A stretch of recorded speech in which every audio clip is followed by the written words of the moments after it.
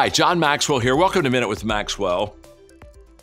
There's something I've wanted to share for some time that I've been kind of working on, thinking about, and I thought I would share it with you. So this is going to be a series, and we're going to title our series Upfront Expectations. And let me kind of explain to you what I mean by that. As a young leader, I didn't do this well at all. In fact, I failed miserably in this area. Let me explain. I would begin to develop a relationship with a person, and maybe I could see that there was perhaps some things that would be better I could correct about this person or improve in their life or tweak them some.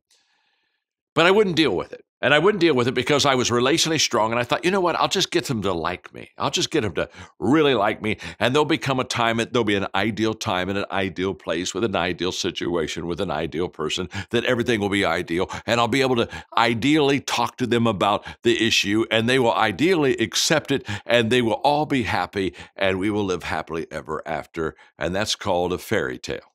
And I lived that for a long time thinking I could relationally pull everything off. But reality came.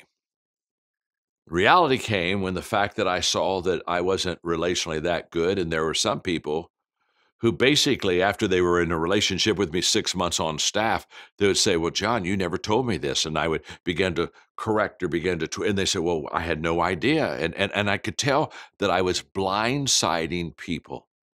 And I could tell it wasn't healthy. And there were a lot of times they felt that I misused them.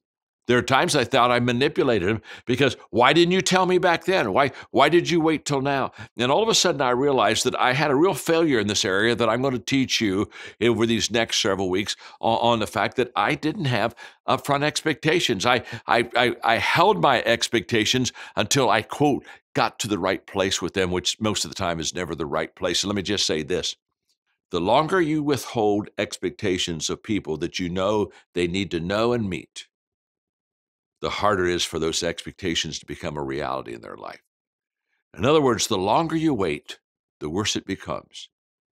And so I learned on the front end, as a leader and as a friend, lay out all of the issues at the beginning.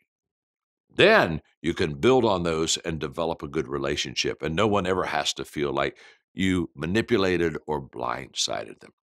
So stay with me, because I'm going to share with you 5 upfront expectations over the next 5 lessons that will just really help you and helps me to have the relationship of integrity that we really want with people. Glad you joined me today on Minute with Maxwell.